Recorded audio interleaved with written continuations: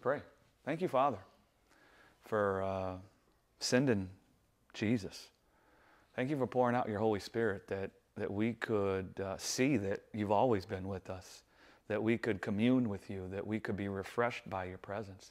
Thank you, Father, that we are the place where you find your rest. And I just thank you, Lord, that we can be caught up into intimacy with you, intimacy with your life, that we can be caught up into union, that we could see that we've been made one flesh with you, really, through the body of Jesus.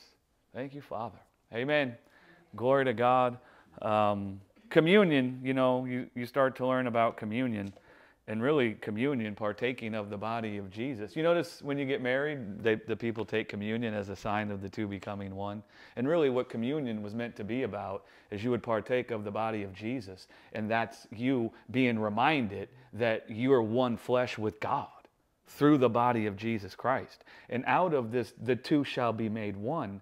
That would declare a powerful thing in your life. If you could just begin to contemplate, think about, whatever you want to call it, talk about it with friends, read about it, write about it, whatever it might be, that you would get caught up in this union that you have with God, because it's out of this union you have with the Father that flows every powerful thing, every bit of life, because the Father is the source of all life.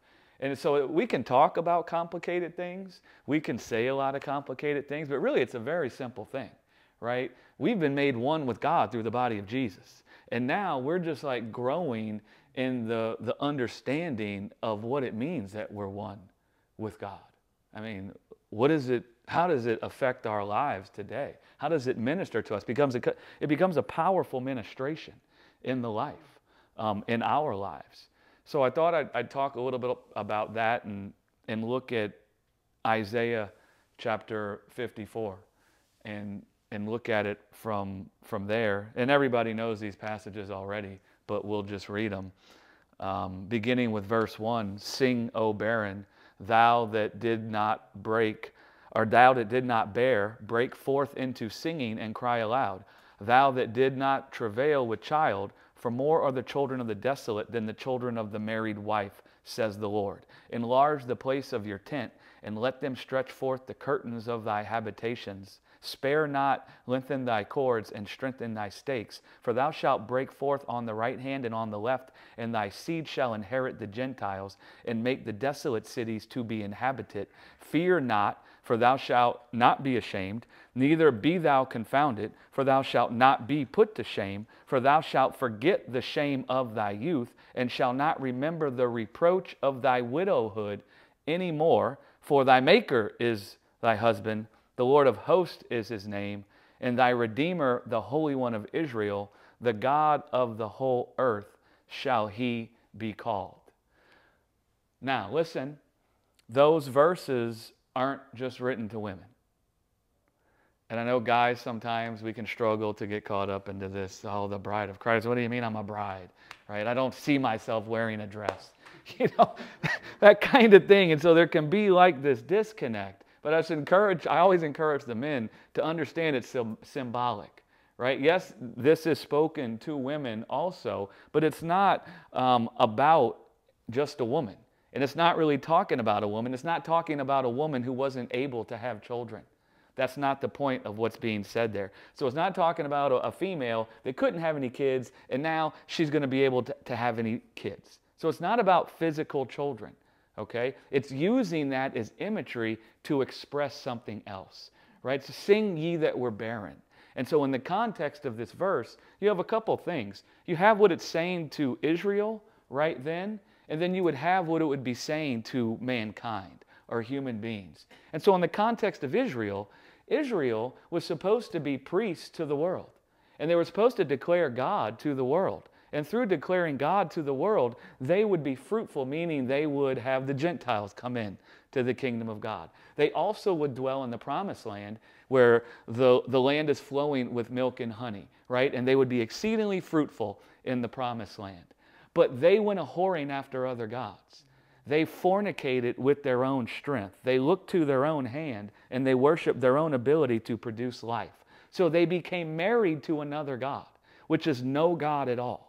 And the God they became married to or joined themselves to is death. That's why he talks about the reproach of your widowhood. Who's a widow? The reason you're a widow is because you're married to someone who's dead. You're married to someone who died. And so they had joined themselves to death itself. And because they were joined to get death, guess what wasn't being produced in them? Fruit. The fruit of God's life was not coming forth in them because death cannot produce fruit. And in fact, what death will do is leave you barren. Death will leave you like an arid, dry ground, like a desert waste place, like a dust bowl. Right? You ever seen that Charlie Brown commercial where you had the one character that's real dirty and the dust is just walking with him everywhere he goes? He's just got dirt everywhere. I can't remember what his name was. Pigpen, okay. Pigpen. And then there was like a Smurf. I can't remember what the Smurf was called, but there was also a dirty Smurf that was always like a dust bowl, like Sloppy Smurf or something like that, right? And so Israel was that way. And Israel is actually a picture of mankind, right? We lose sight of that because we only think of it after Israel after the flesh. And we miss that it's a shadow pointing to the substance. So that's what it's talking about with Israel. They perished from off the land. And the reason why they did is because they went a-whoring after other gods, which meant they were intimate with their own strength. They tried to produce the fruit of God's life. They wanted to bear fruit or be very fruitful by looking to their own strength. Well, guess what you don't have in your own strength? The ability to produce life. We're the branch, we're not the vine. And so if you're not going to abide in the vine, how are you going to bear much fruit? You can't. So then you find the branch withering up and dying. So that's what was happening with Israel. But on a larger scale, that was just a sign of mankind. We were also barren, right? In Adam, we were barren. We were not bearing the fruit of God's life. We had become married to death. We become married to the body of death. Adam built the body when he brought sin into the earth, and the body he built is perishable. And it was all the time bearing the fruit of death. We were the reproach of our widowhood. We were married to death, and it was leaving us ashamed because we knew we were supposed to be fruitful. We knew we were supposed to be bearing the fruit of God's life, but then we didn't see it anywhere.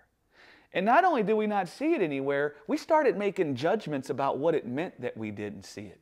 And do you know what we thought it meant? That God had forsaken us, that He abandoned us, that He left us alone, that He didn't want anything to do with us. Right? Like a man might come and look at his wife and he doesn't find she's fruitful, so he's going to leave her to go get with another wife. And so we began living with God as if that was the case. And so not only were we barren, but we were ashamed of our barrenness. And it was a reproach to us. And we were confounded because we started thinking, where's our God? Right? Where is He? Doesn't He love us? Doesn't He want us? And so you have that going on in the context here with Isaiah prophesying about this. Okay, so barren. I mean, when we think of barren, we think of a desert, right? A dry wasteland. An arid, dry wasteland is what the scriptures would talk about. A dust bowl. A place where the ground is so dry, it's brittle, right? The nutrients have been stripped from it, in fact. And so it's not saturated with any moisture. In fact, it's been so long since it's seen any moisture, it's just become dry and cracked and wasting away. You're looking around, you can't even see a cactus anywhere. That's what barren would talk about. That's what it would point to. And so when you think of barrenness, that's what you want to think about. And if you want like a human example, you can look at Abraham and Sarah. They would have been barren, and not just barren in the sense of not having children, but they were dead in their flesh, and Sarah was dead in their womb. When Paul talked about Abraham, he says Abraham didn't consider the deadness in his body or the deadness in Sarah's womb, but he considered God. He glorified God. He saw God had a life in himself that can even overcome the deadness of his flesh. And he saw God could even make him fruitful, even though he was clothed in a body of death. And so that's the kind of barrenness we're talking about, where God is desiring to make us fruitful. We actually all know we're supposed to be fruitful. And ain't nobody got to tell us. Like I've been talking about a lot the last several months, when we were made in the image of God, it put everlasting in our hearts. What it meant was we had an inherent knowing that we were meant for life and we were meant to be clothed in life. We were meant to see the fruit of God's life coming out of us. So if we find ourselves in the place where we don't think we see the fruit of life, it bothers us.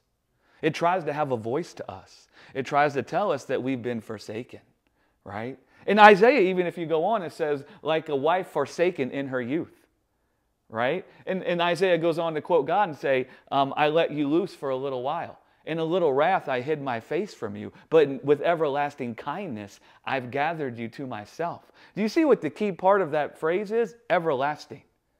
Do you know what everlasting means? With perpetuity, without beginning, and without end. So God's saying, my face was hidden from you for a little while, and you took it as if I was forsaking you. But I was never actually forsaking you. That's not why my face was hid. In fact, it was part of my everlasting kindness, my everlasting longing to be joined together with you. And so then you might say, well then, what's his face being hidden for? What's going on there? What's that all about? Well, I'll tell you what it's all about is we had joined ourselves to a different husband. And the husband we joined ourselves to was bringing forth death in us, and it was killing us. And he saw our union to death, and he couldn't bless our union to death. He could never feel good about it. It's like a father. Those of you that are fathers, imagine your daughter brings a serial killer home and tells you, well, they've repented. But you know this guy has killed hundreds of people. I mean, death is the greatest serial killer there ever was, isn't it? Yeah. How many people has death taken? So now imagine your daughter comes to the house and brings death and tells you about her love and her desire to be joined to death. Can you ever bless that union? And even in the ancient world, if you rejected something, you turned your back on it. And a father, I mean, when I was going to marry Becky, I called her dad. Do you know what I asked for? His blessing. I wanted his blessing for the union. And I'm thankful he gave it to me. He didn't turn his face. He didn't hide his face from our union. But when it talks about God's face being hidden, it's like a father that could never approve of his daughter's marriage to a guy. And because he couldn't approve of the union, and why wouldn't he approve of the union? He might think the guy is going to abuse his daughter. The guy is going to bring forth death in his daughter's life. And he can't conceive of that, and he could never allow it to be. Right? And so that's the likeness of we find God hiding his face, because for his face to shine upon something is for him to bless it. Do you think he can bless our union to death? How can he? If he made us for life, and he made us to be one with him, so that we could bear much fruit, so that he could see the glory of his life pouring out of us. If he made us for that, and now we're married to death, and so we become a barren, dry wasteland, and we're not bearing fruit unto life, we're bearing fruit unto death, how could he bless that union? And so we've confused God rejecting our union to death with God rejecting us. You see? And just like a daughter that brings a guy home and wants her father's approval. But the father is like, I can't approve of that. And so he won't do it. Do you know, I've seen situations like that. I've counseled people like that. Do you know many times the daughter goes away and she doesn't see it as the father loving her? Because isn't that why the father would reject the union? Because he loves her and he wants her to be fruitful. Her life is precious and he sees that this union's going to destroy her.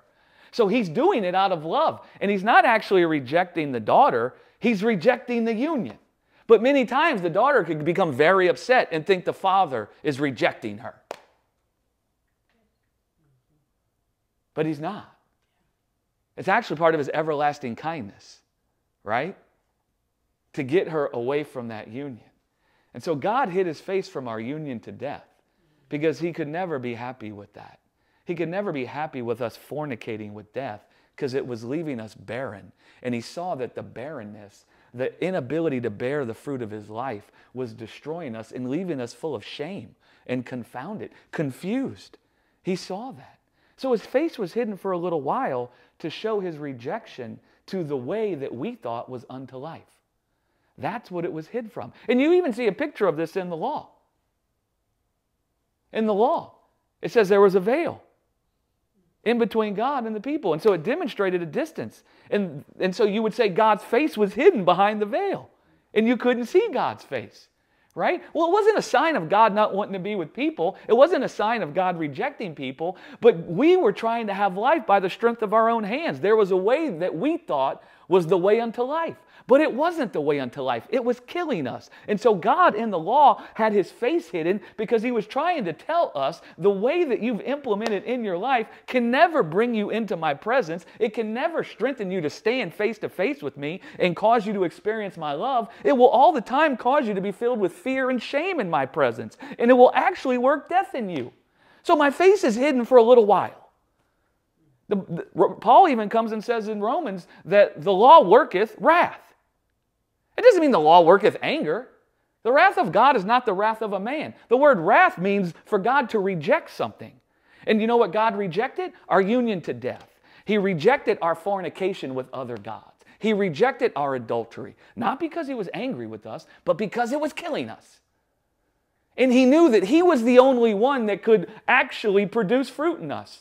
I'm the only one that can be joined together with them and produce fruit in them. I'm the only one that can decorate them in the fruit of life.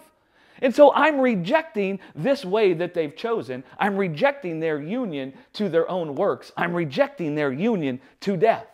And so the law revealed God's rejection of us looking to our own strength. That's why Paul would come and say that the law revealed what sin was. Sin isn't talking about bad behavior. Sin is to think you can exalt yourself unto life by your own strength. Adam tried to clothe himself with life. And so the law revealed God's rejection of that way because it joined us to death and it was leaving us barren. Rejected it. Right? You guys following that so far? Does that make sense? I know we brought out some heavy concepts and we all have definitions of wrath and stuff. And that's why it can be difficult. Because I talk about the dictionary of our hearts. We have a dictionary in our hearts already. And what that means is we all have an idea of what these words mean. Like, the second I said the word wrath, every single one of you had a picture. And probably some of us had different pictures because of what we've wrestled with already or what we've talked about or whatever. But you want to understand that about yourself, that we already have a preconceived notion of words. You saw how I just ripped up our preconceived notion of what wrath meant? And it's actually a form of God's kindness.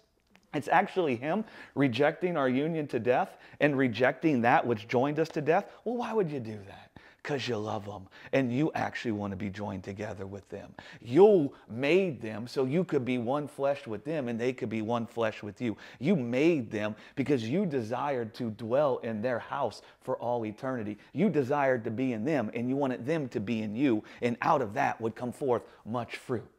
That's why you would reject that way. It's a function of the love of God, right? So thy maker is thy husband, he says. Sing you that were barren, your maker is your husband.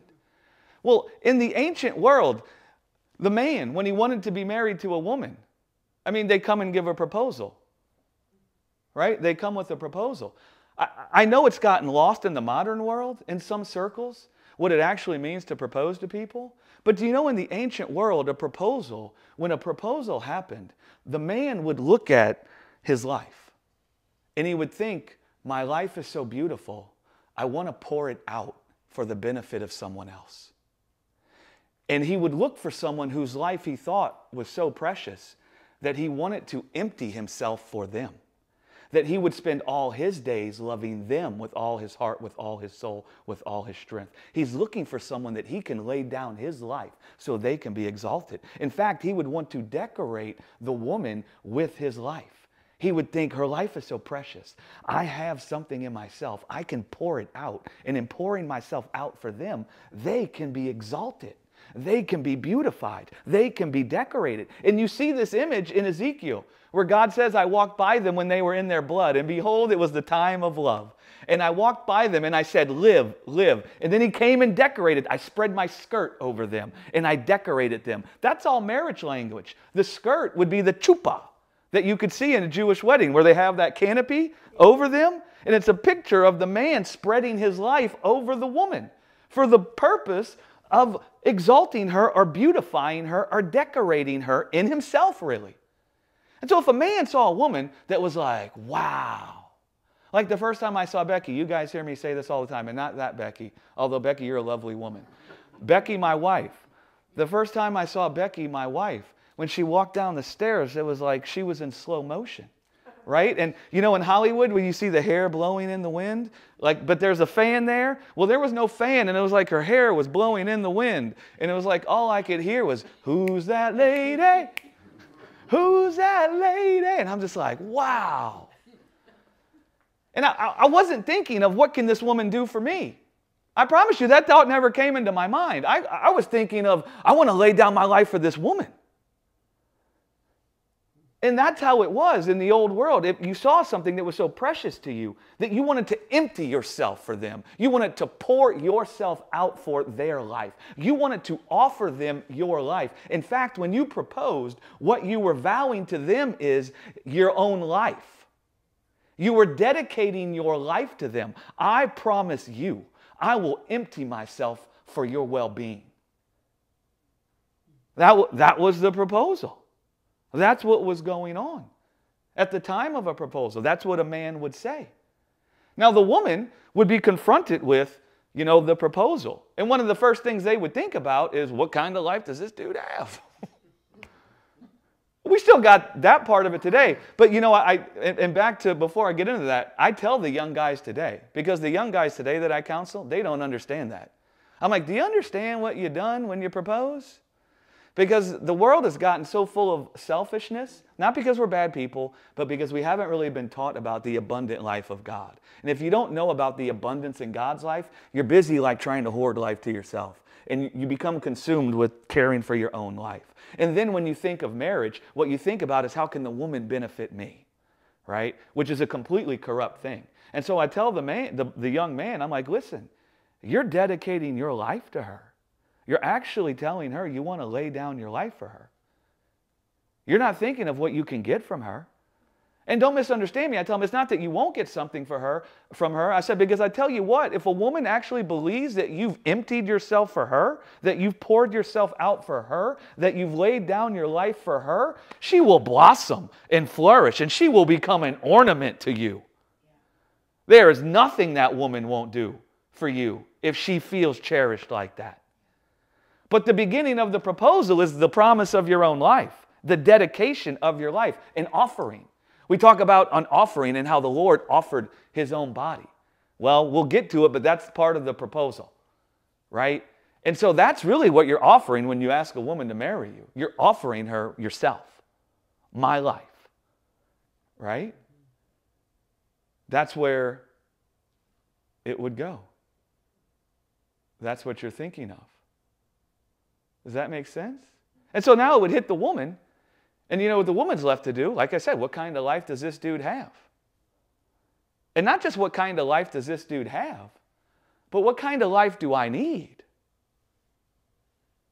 And does the life that they're offering me or promising me, can it actually satisfy my needs? The need I have for life. Can it actually meet those needs? Can it actually bring it forth? And see, and all this comes together with God and mankind. Right? Because when you think about this proposal, when you think about getting down on bended knee, because that's what we do, right? We get down on bended knee. Maybe not so much anymore, but that was their tradition, right? I mean, we're the image of God. So much of what we do comes from the fact that we were made in the image of God, and we don't even realize it. Do you know why we even get down on one knee? Because Genesis says God got down on one knee when He baraked Adam. When He blessed Adam, it means He got down on one knee in adoration. It's called bended knee in Genesis. He got down on bended knee and He proposed to Adam. And what He promised Adam was Himself. And He promised Adam that He would make Adam exceedingly fruitful. I know we only read it there in the context of Adam needing to create children and replenish the earth. And yes, there's a natural application there. We're not getting rid of the natural application. But if you look at Abraham, Abraham brings out a big part of what God said to Adam, because did God tell Abraham to be exceedingly fruitful, or did He promise Abraham He would make him exceedingly fruitful? Right. And so that's giving us eyes to look into what's there. It's actually there in the Hebrew if you look at it. If you crack it open in the ancient Hebrew, you can see one of the meanings would be to promise someone to decorate them. And so God was promising Adam himself. He was dedicating to Adam his life towards the end of Adam being decorated. That's what he was doing. Right? And so Abraham, he was dead in the flesh. So you notice what Abraham said at first? I know we say Abraham believed and he was righteous, and all those things are true. But you can crack that thing open and start to see so much there. What did Abraham say at first? What shall you give me, Lord, seeing I have no heir? So God comes and makes a promise to Abraham, and Abraham's like, bro, have you seen me? Have you seen my wife? And so originally, Abraham would be like the woman proposed to, even though he's not a woman. Remember, it's symbolic, okay? Don't lose me if you're a man. It's symbolic, okay? It's being made one flesh. It's talking about union with God. The Father was in Jesus, and Jesus was in the Father. That's actually marriage language. It's not sexual, okay? It's not about the man going to now wear a dress and be a woman. Okay, that's not what we're talking about when we talk about that. But God proposed something to Adam. He proposed, or not to Adam, to Abraham, that he would make him exceedingly fruitful. But immediately, what does Abraham look at? The deadness he sees. How are you going to get that right? How are you going to sort that out? Right? And so Abraham is like, how is this going to work? And God, I am your exceeding great reward. I am your shield and your buckler. But Abraham's still not understanding it. So what does Abraham do in his ignorance? He goes and lays with Hagar, and he tries to make himself fruitful. Through the strength of his flesh, because he can't comprehend how's this going to work. Well, then God waits 18 years, like we said today. He lets Abraham's seed dry up, and then he shows back up. Now Abraham's dead. Sarah's dead, Abraham's dead. Okay, we're going to help this dude with tunnel vision. God had mercy on Abraham. Abraham came from idol worshipers. Yeah. Get you out of Ur of the Chaldees. It was a land of idol worship. God had mercy on him. He doesn't understand. So that's when God shows up and says, I am the Almighty God. That's El Shaddai, right? Walk before me, and I shall perfect you. What he's saying is, look to me in my strength, because inside of me is a life that even overcomes death in the flesh. Do you know what you need to be exceedingly fruitful? You need a life that can even overcome death. Well, guess what kind of life I'm offering to you? Guess what kind of life I'm proposing to you? I'm proposing to you an indestructible life, the kind of life that isn't at the mercy of death, the kind of life that can even eradicate death from the flesh. Walk before me, and you will find yourself decorated in the fruit of life. I will make you exceedingly fruitful. And then Abraham, I see. So we get the cross and the resurrection. I've been saying this a lot because I think in our theology we believe it, but then we don't realize. I realized in my own life I had conflicting beliefs and I didn't know it. And we have ideas that are opposed to each other, and most of us don't recognize it. Something the Lord's done in me has helped me see the contradictions that I have and then draw me up into Him. But most every Christian I know would say Jesus is God. But then we get to the cross and all of a sudden He's not God somehow. And we strip the union and relationship, because God's a relational being. He's Trinitarian. Father, Son, and Spirit. It's always been relational, and He's trying to catch us up into this intimacy, into this union, into this relationship. And so we only look at the cross as God dealing with our bad behavior. We've been bad boys and girls, and now He's going to spank someone. But He's actually God coming in the likeness of Isaiah, seeing us, the one He wants to be married to, the one He wants to be betrothed to, and He sees that we're joined to death. And He sees that we're bearing fruit unto death, and we're full of shame, and we're confounded. We don't think He's with us. We don't think He wants us anymore. Because after all, it looks like His face is hidden, right? We talked about that. And we don't see that He's rejecting our union. So the cross is God once again getting down on bended knee. And what he's doing is He's proposing to the world all over again. And do you know what He's saying? I'm dedicating my life to you. I'm promising you my life. I vow that I will empty myself for you. I will lay down my life so your life can be exalted. I ever liveth to pour myself out for you so you can be served with life. To the degree that He even sheds His blood. I mean, my man's serious as a heart attack about dedicating his life towards our well-being. And he's showing us how serious he is by even shedding his blood. And we talk in Hebrews about the covenant and how the covenant seals a testament. Well, marriage is a covenant. And we've made covenant like contract. We've ripped the relationship out of it. We've ripped the intimacy out of it. And we made it more like a mortgage. But the blood of the new covenant is God swearing by himself. Swearing, I swear to you that I will provide myself a lamb to the end that you can be divorced from death and you can be free to be married to me. And if you want to know about how serious I am towards serving you with life, all my days, I'm even here shedding my blood. Yeah. That's his proposal. I'll empty my life for you. And now, but again, we talked about we're a certain kind of a bride. We're dead. We're dying. So if someone's going to come and promise us their life, we need a certain kind of life. We have certain kinds of needs. And do you know the kind of life we need? We need the kind of life that can overcome death in the flesh. We need the kind of life that should have come alive inside of us. It can even purge our body from death. And it can give us a body that can never die again. Because that's what we need. And so the cross is the proposal. I will lay down my life for you. But then we need to examine the life that he has to offer us. Okay, what kind of life you got to offer us? Because I don't know, that cross looks kind of ugly to my carnal mind.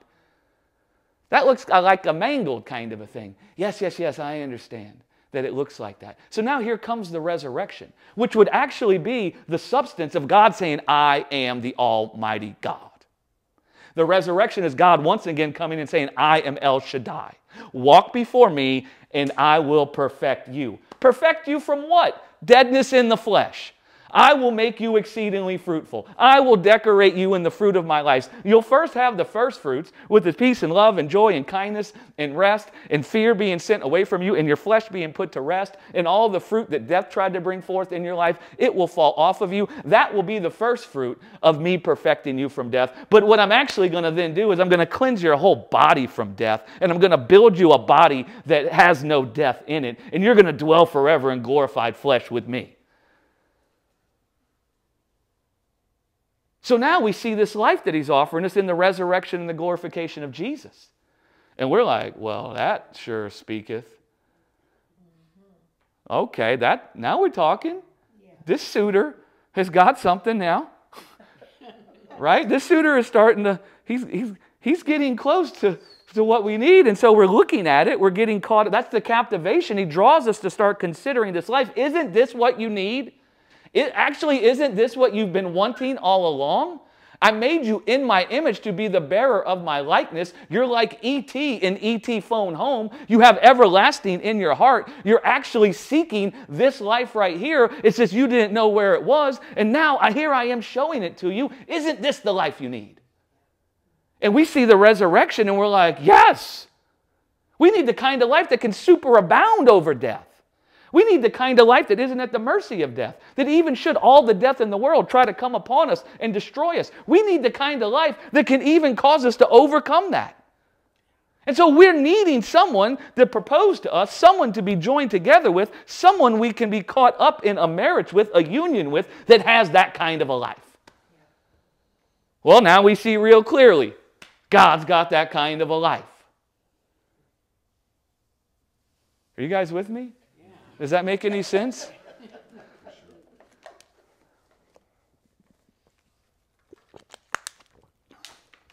Recently, I've been talking about the doctrine of God. And I've said it probably 3 times already, this message. I've found that we've stripped the relational aspect out of God. So many things become transactional or just kind of like stoic, contractual. God's doctrine is no different. And it's not that we can't understand things with our intellect or that our intellects are bad. Please don't misunderstand me, right? I'm not against intellectual thinking and contemplating. I'm not against that. But we've stripped the relational aspect out of doctrine. And doctrines just become about, I'm right and you're wrong. Yeah. We don't even stop and think about why it matters what we believe. We just believe it, and if you don't believe it, we're going to argue now. Right? But God has his own doctrine. And we'll just read these verses real quick. This is Deuteronomy 32:1. It's called the Song of Moses. And it's Moses speaking, but he's speaking on behalf of God. Because if you're a prophet, you're not speaking your own words. You're speaking the words of somebody else. That's why you would call a prophet. So Moses was a prophet for God. He comes speaking for God. And listen to what Moses says. Give ear, O ye heavens, and I will speak. And hear, O earth, the words of my mouth. My doctrine shall drop as the rain. My speech shall distill as the dew. You notice how that's water? What were we? Barren, a dry wasteland. All right, you making the connection there? My doctrine shall drop as the rain. My speech shall distill as the dew, as the small rain upon the tender herb, and as the showers upon the grass, because I will publish my name. I will publish the name of the Lord. Ascribe ye greatness unto our God. You know, when you look at that word for doctrine there in the Hebrew in Deuteronomy, do you know what it talks about? Getting caught up into a marriage.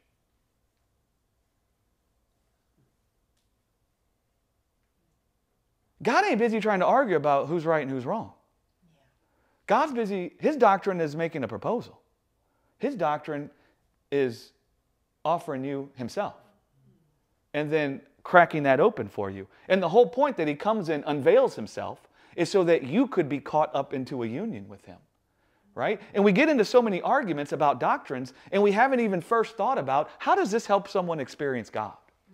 How does this catch someone up in a union with God before we busy arguing? And listen, I've been guilty of that. I mean, I'm like 48 now, but when I was like 30-something years old, right, I'm just like, you know?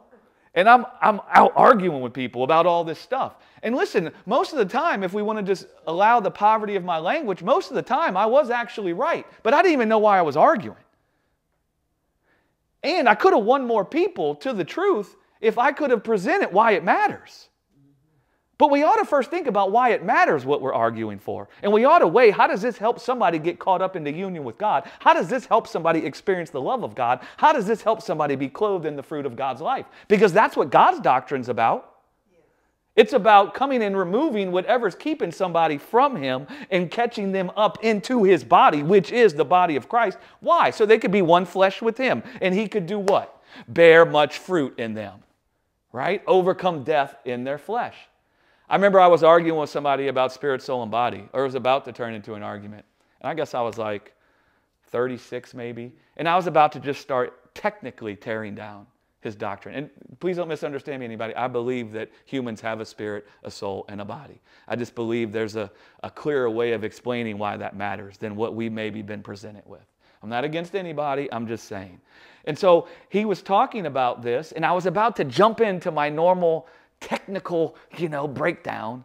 And I just heard God say, don't do that. Ask him how knowing that blesses him. And so I just stopped and I asked the guy, and I said, how does knowing that bless your life? And do you know what? He couldn't answer. He didn't even know how it blessed his life. And then he realized, what the heck am I believing it for then? And so I could have spent hours arguing with him. He probably would have gotten upset trying to defend his doctrine. And I eliminated all that just by asking him, how does that bless you? And when he realized he couldn't give an answer, he realized he was just after getting his ducks in a row. And it's real easy for us to get caught up in getting our ducks in a row, and I'm probably the chief of that kind of a sinner. And I don't say that as if God is upset with me. I'm long since past thinking God's upset with me if he finds me in some error, right? A father does not get upset with their child when they find them in an error. They come to reason with them because they love them. They see themselves in the face of the child, and the child is so precious to them, they're not thinking about the error. Rather, they're thinking about child training or growing them up into themselves, right? And so when we think about doctrine, we need to be thinking about humans being caught up into union with God, because that's what God's doctrine does. And so like we just said, what would cause us to be caught up into a union with God? What would cause us to look to him, to accept the proposal? Well, notice what he says about his doctrine, because his doctrine is his proposal. And like we just said, Jesus is God's doctrine. The Word was made flesh. In the beginning was the Word, and the Word was with God, and the Word was God, and the Word was made flesh. That's God's doctrine. Jesus is God's doctrine. The whole Gospel of John is Jesus walking around as God in the flesh, Emmanuel, showing us who and what God is and the life God has in himself. For what purpose? Drawing us to himself, catching us up into a union with himself. He even talks in John 17 about glorify me that it might glorify you. We have life in ourselves. I'm about to go to the cross and pour my life out for them so that we can make a proposal to them of the life we want to lay down so they can have life. Glorify me so they can see the life we have in ourselves to offer can even overcome death, because that's the kind of proposal they need. And Jesus goes on to say that as we are one, and you're in me and I'm in you, that they might be perfect in us, that they might be sanctified in joining in with us in that union. That's marriage. And so Jesus comes as a living, moving, breathing human, but he's God's doctrine, he's God's proposal. And notice what Moses says about the proposal. Because remember, we're a barren, dry wasteland. We're talked about being barren, the imagery there. We're a dust bowl. The ground's cracked. You can't even find a tender herb growing up anywhere. That's how dry it is. There's no oasis anywhere. There's just desert. There's been no crop for generations. And notice what he says about the doctrine. Because it would really, whenever it doesn't rain, last year in Slidell we had a drought. And even all the grass turned brown. Do you know what we were longing for every day? Rain. And, you know, normally you get a lot of dew in Slidell. So let the dew come up from the ground. And so that's how we were. We were like a drought. And so there we are. God comes and says, my doctrine will drop as the rain. We were a ground with the nutrients stripped. He says, my doctrine will drop as the rain. My proposal to you is filled with the nutrients of life. My speech will distill as the dew. My proposal of my life and the demonstration of what kind of life I'm proposing to you, it will saturate you. It will be as a river of living water pouring out of me onto you, healing your dryness, healing your barrenness, and making you exceedingly fruitful.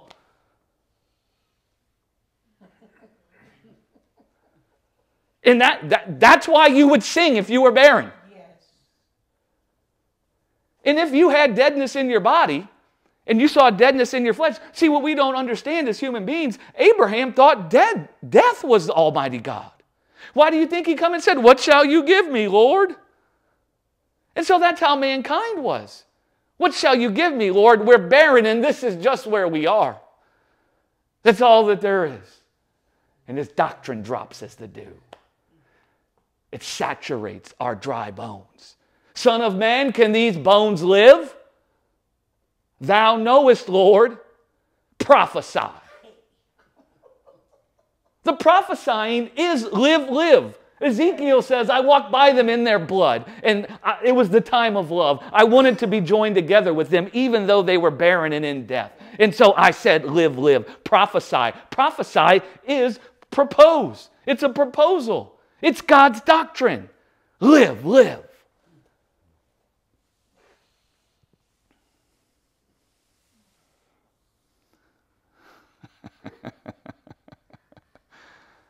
My doctrine will abound in all the waste places, making the land, we're the land, a land that flows with milk and honey. I will be your provision for life. I will pour myself out for your well-being. My life will abound over your waste places. It will bring forth vineyards you haven't planted. It will make you a house you didn't build, a house, a heavenly house, glorified immortal flesh.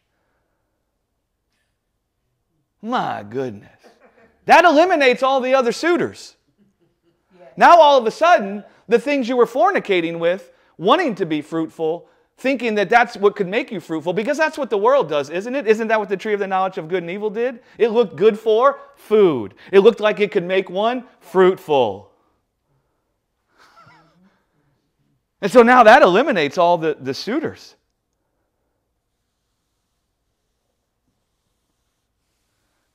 I mean, we were made from the dust of the ground, it says. Our bodies were but dust, but we were never made to remain but dust. We are always intended to be joined together in a union with God himself, Father, Son, and Spirit, that we would transcend merely an earthly state or a dust state, and we would transcend into a heavenly state. We were always intended for heaven and earth to collide in us. And then that's how we would be exceedingly fruitful. That's the saturation. That's the river of living water. That's God pouring out of himself his life to the end that our dryness, our barrenness, our wasteland could be saturated with the nutrients of life, and we could be like a tree unceasing in its fruitfulness. Like a tree planted by the rivers of water. Do you know one of the most difficult things most humans have to deal with when they walk in the earth? Do you know what the earth is always telling us? That we're barren. It is. I mean, the world is all the time trying to point at your life and where's the fruit? You know, like that Wendy, where's the beef? If you really are. If God really does. How is this happening? And this is meant to keep us from that. So if you feel like there's some barrenness in your life, there's nothing wrong with you. It doesn't mean that your Lord, your Father, has abandoned you. It doesn't mean that. He's joined himself to you. That's what the verse is saying. Your Maker is your husband. If you've been joined to God, if you become one flesh with God himself, with Father, Son, and Spirit, the life he has in himself overcomes barrenness. And it's a guarantee. And so you want to start having the mind that Abraham had, where he didn't consider the deadness he saw. He didn't consider the barrenness because he was joined with God. I'm one flesh with God. Therefore, this death can't not keep me from bearing much fruit because the life that's in my husband, who is my Maker, even overcomes death in the flesh. It says you're unceasing in your fruitfulness even when the sun scorches you. And so you can be scorched by the sun in a moment. But you're planted in something that can bear fruit even in the midst of a scorching sun. And we even see a picture of that in the Lord Jesus Christ on the cross. Because he looks like a barren wasteland on the cross, doesn't he? Doesn't he look like life is as far from him as it could ever be? And yet out of the midst of him looking like he's a barren wasteland, like he has nothing in himself, no life, do you know what comes pouring out of him? Love. Isn't love the fruit of life? Yes. And it wasn't just any kind of love. He didn't love the people who were being good to him or being nice to him. He loved his enemies. He was busy loving the people, nailing them to a tree. So he had a life that was even superabounding over the wasteland, the scorching of the heat. He was unceasing in his fruitfulness, even when it looked like he had all death. Unless a seed falls into the ground and dies, it abides alone. But if it falls into the ground and dies, it does what? Bears much fruit. So yeah, he was put to death in the flesh, just like a seed. You know, a seed, it's the outer shell that dies. The inside of the shell doesn't die. That's the life. That's the nutrients. It falls into the ground, the outer shell falls away, and then the nutrients inside the seed that's full of life sprouts up new life. Well, Jesus is eternal life. But he put on a body that could taste death for us. So now Peter says he was put to death in the flesh. So he was put to death in his body, but inside that body was a life that can't die. And then that life got sowed into the earth.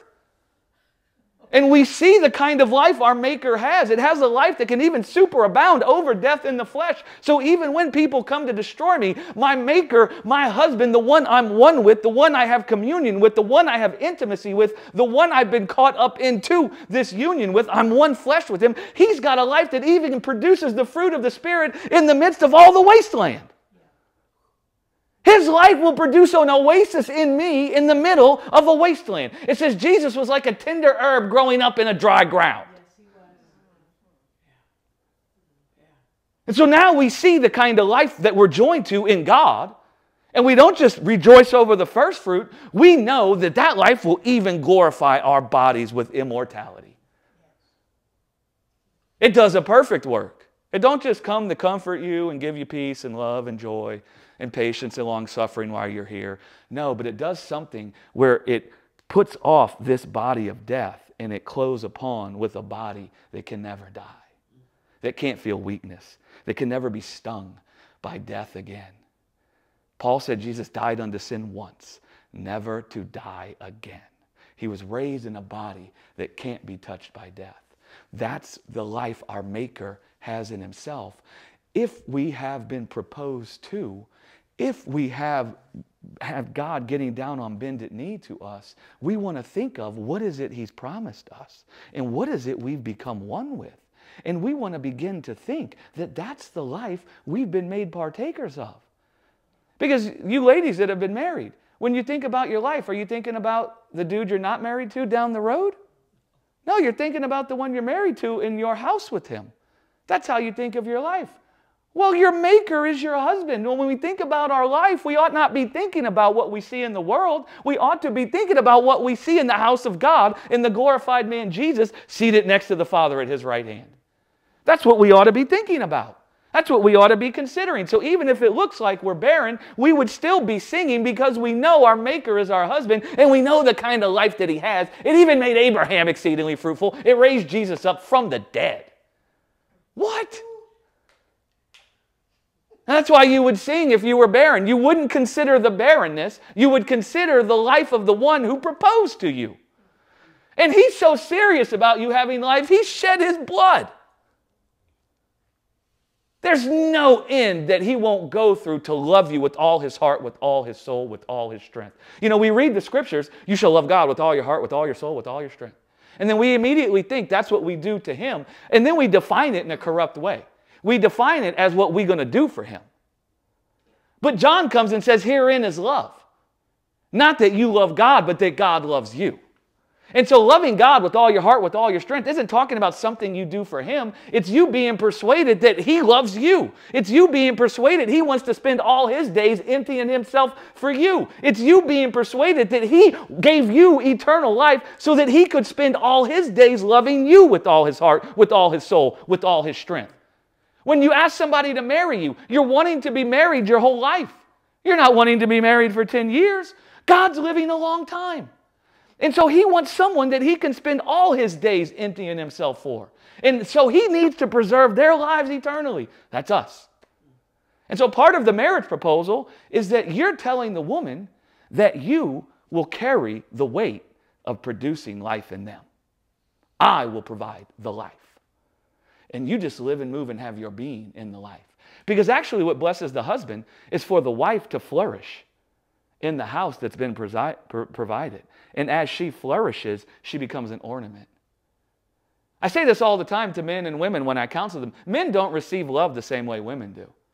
Men receive love more like respect. Like my wife does a lot of nice things for me, and I like it. I like what she does. It's not that I don't like it, right? It's not that it means nothing. But do you know how I feel loved? When I see that she's persuaded that I love her. And when she's able to flourish, that's when I feel loved. That's how it is with God. He's not looking for you to do something for him. He's looking for you to be persuaded that he loves you. He's looking for you to let him make you flourish. Because then you become an ornament, right? And you actually start testifying of the glory of God, right? Your life becomes a testimony of the God that can preserve from death. And that's what it means to be the salt and the light. Salt's a preservative. Do you know what it preserves from? Decay. You know how you're the salt of the earth? Your life declares the God that can preserve even from death. And you know how you become a light? When people see that you're not living in the fear of death, and they see that you have something in you, you begin declaring the one that can preserve from death. That's how you glorify God. You point to God who has a life that conquers death. You drop God's doctrine. You declare Jesus. You declare his proposal. Right? So that the other people who are barren can see that they're not a wife forsaken. That they're not as a woman that's been abandoned. That God doesn't despise them for their nakedness. He doesn't despise them for their barrenness. He's come to make them fruitful. He's come to lay down his life so theirs can be exalted. That's God's doctrine. And we can say a lot of things about intricacies. We can get into faith without works is dead. I mean, we can get into all those things. We could talk about walking in the Spirit, walking after the flesh. We could talk about being in Adam, being in Christ. We can say a lot of things about all of that. And all those things have their place. But we want to see, how do they connect back to God catching somebody up into a union? Yeah. And how do those things, if they're not presented correctly, keep somebody from experiencing union? Right? Because that's the doctrine of God, the Lord Jesus Christ. And it's meant to speak to the barren. How does it speak to the barren? Because it declares a life that overcomes barrenness.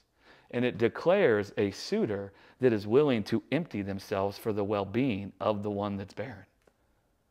Okay, now that's good news. No, he needs nothing from us and wants to give us everything. Otherwise, he can't be God. We don't even stop and realize what it means to be God. To be God means you don't need anything. You have everything. You're self-existent. That's what Yahweh is, the self-existent one. I am. That means I'm self-existent. I don't need anything. But I want you. And I don't want you so you can do something for me. I want you so I can empty myself into you. So I can pour myself out for you. That's why I want you. Just like I said, I wasn't thinking of what Becky could do for me. When she come walking down those stairs, and I was like, who's that lady? I wasn't thinking, well, I wonder if she can cook. I wonder if she can make meals. I wonder if she can handle my gregariousness. That's not what I was thinking. I was thinking, I wonder if she'll let me lay down my life for her. I wonder if she'll let me spend all my days loving her. That's what I was thinking. And that's how it is with God, right? That's why the barren sing. That's why there's something to sing for. And God doesn't, we get everything so backwards with God. He doesn't command us to sing. Well, you should sing. No. He shows you something that brings forth song. Right? That's what he does. Does that make any sense? Yes. Do you guys see that? Claire, it's really, really, really beautiful when you talk about God's doctrine being like the rain and the dew. That's so gentle. Yeah. Especially on dry ground. Yes, yes. Yeah. Even the trees perched up when it started to rain again. We have fruit trees. We have a satsuma tree. We have a Meyer lemon tree. We have these blueberry bushes, and they were like sad. And then it started raining again, and they stood up. They were singing. Yeah. Right? Yeah. Because the rain came. The dew came, and they started to become saturated again. The ground started having nutrients again. Photosynthesis. Yeah. Right? I mean, we were made from the dust of the ground. You guys realize that? The sun. But God's the sun. He's the light. And so even photosynthesis declares our union with God and how it works. We're the dust of the ground. The sun comes and produces nutrients in us and brings forth fruit.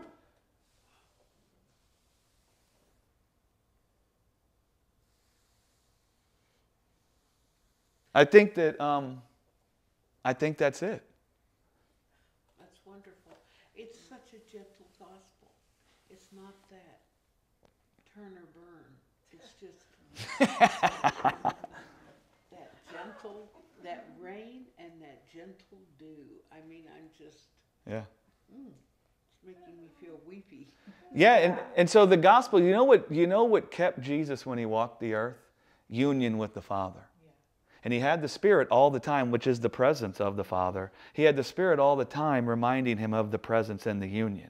Because he had a body that was in the likeness of sinful flesh, which means it could feel weakness, it could feel pressed in on. He could see the corruption around him. He could see the death around him. He could see the barrenness. And what kept him was this union with God.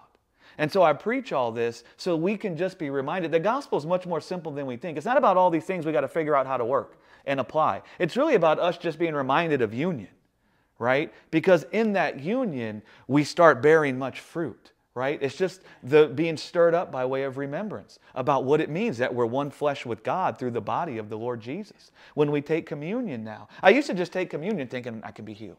I can be healed. There's nothing wrong with that if that's where you are. There's different stages of growth. But now when I take communion, I'm being reminded that I'm one flesh with God through the body of Jesus. And I'm being caught up in that union when I take communion. That's what I'm thinking of. When I take the cup and I'm thinking about the blood of the new covenant, I'm not thinking about a legal contract anymore. Although there was one point where I was thinking, we got a new arrangement.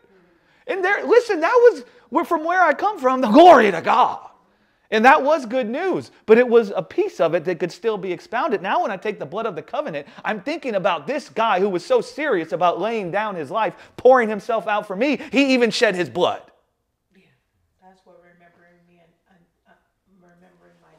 Yeah. Until I come. That's right. That's right. That's the blood of the new covenant. That's the ratification. When there was blood in the old covenant, the ratification, now the carnal mind couldn't perceive what the law was actually declaring. The law was a shadow of Jesus. God was actually prophesying that He would carry their weight. He would make them exceedingly fruitful. He gave them the promised land. But they were looking to their own strength. You could read the whole book of Deuteronomy, and he tells them to wrap the law around their arm, that it would be frontlet between their eyes. Do you know what the law he had them wrap on their arms? It wasn't 613 commandments. It wasn't even thou shalt and thou shalt not. Do you know everything he had written on the little scroll that was written in there? 5 things. And you know what they all were? About what he did to lead them out of Egypt. By strength of my hand, I led you out of Egypt. By the lamb I provided, death passed over you. I brought forth water out of the rock. I parted the Red Sea. I provided manna from heaven. I gave you a land that you didn't have to plant vineyards, that you didn't have to make buildings. All of that was meant to remind them every time they looked at their own hand and thought it was by their own strength they have this land, by their own goodness, they would be reminded that it was the goodness of God. But they were carnal, sold under sin. So they looked at the law and thought, we have to work these things. Right? And so even the blood of the old covenant, it was ratifying their union to God. That's what it was about. Covenant, union, marriage. We even have something in Louisiana called covenant marriage, where if you want to make it harder to get divorced, you get a covenant marriage instead of just a normal marriage. And in that covenant marriage, because it's a covenant, you have to wait longer to get divorced. And you have to do required counseling before you can have the divorce. And so covenant, we can think of all these things. That's what's so beautiful about the manifold wisdom of God. We can say all these things that help people, but we never want to lose sight of the relationship that's oozing from it, the marriage language, the union, and what it's trying to declare to us. Right? I mean, the author of Hebrews goes on to say, I will write my law on their heart. You think he's talking about thou shalt and thou shalt nots? No. Do you know what he's talking about? I will write on their hearts that I provided myself, the Lamb. I will write on their hearts how I shed my own blood. Paul comes talking in Acts 20, I think verse 32, about how God shed His blood. Yeah. Go read it. And so the law He writes on His heart, on our hearts, is how He laid His own life down so we could be delivered from Him who had the power of death. So that we could be set free from our bondage. What bondage? We knew we're supposed to be fruitful, but we're barren. So now we're laboring, trying to make ourselves fruitful. And so that's the law He writes on your hearts. And you know that because the author of Hebrews comes and says, the result of the law that's written on our hearts is that we will see that He's our God and we will be His people. Yeah. To call somebody God means that they've taken the responsibility of you having life on themselves. That's the only way someone can be your God. They can't come and call you their God unless they're going to take upon themselves the weight of producing life in you.